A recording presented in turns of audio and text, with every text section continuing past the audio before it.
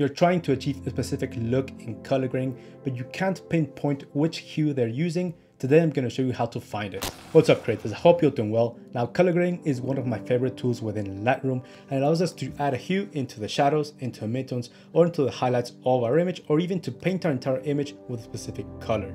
Now, as you know, I love replicating color grading looks from other sources, from movies, from content creators, from photographers, from analog styles, but sometimes from time to time, there comes a style which is very hard to pinpoint which hue they're adding into the shadows, midtones, or into the highlights.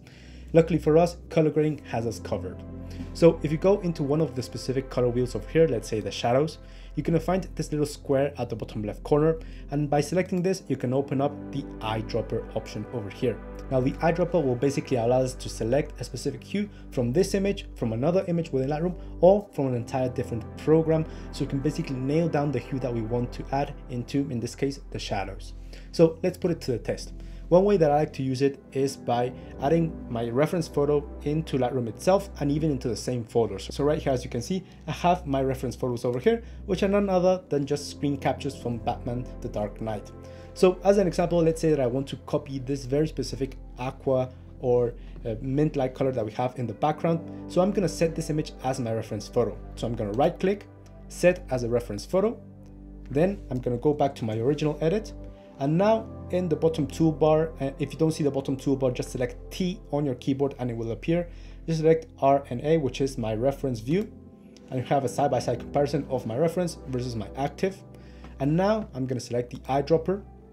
And remember, you need to drag it into the hue that you want to achieve. So as you know, as I'm dragging it over into the white ceiling at the background, you can see how color grading is adding the value of saturation and hue into a specific area.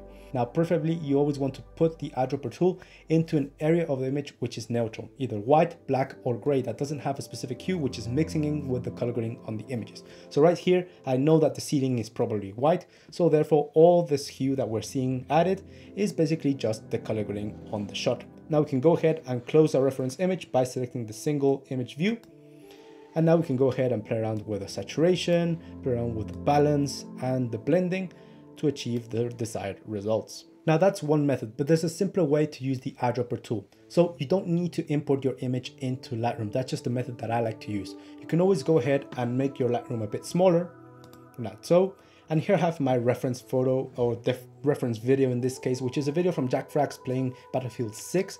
But as you can see, this shot has a very unique hue added into the shadows, very dark blue, and I found it to be quite nice. So again, the eyedropper tool will also work in other tabs, in other windows, and in other programs. So make sure just to have your Lightroom visible so you can see the changes in the color grading.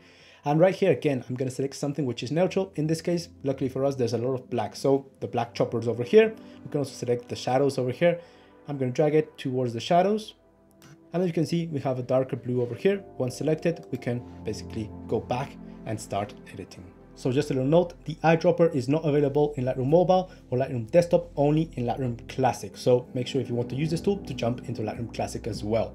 So that's it for today, guys. I hope you liked the video and found it useful. Like the video, subscribe, all those things. I'm Tony Fuentes. Cheers to all of you, and I'll see you in the next one.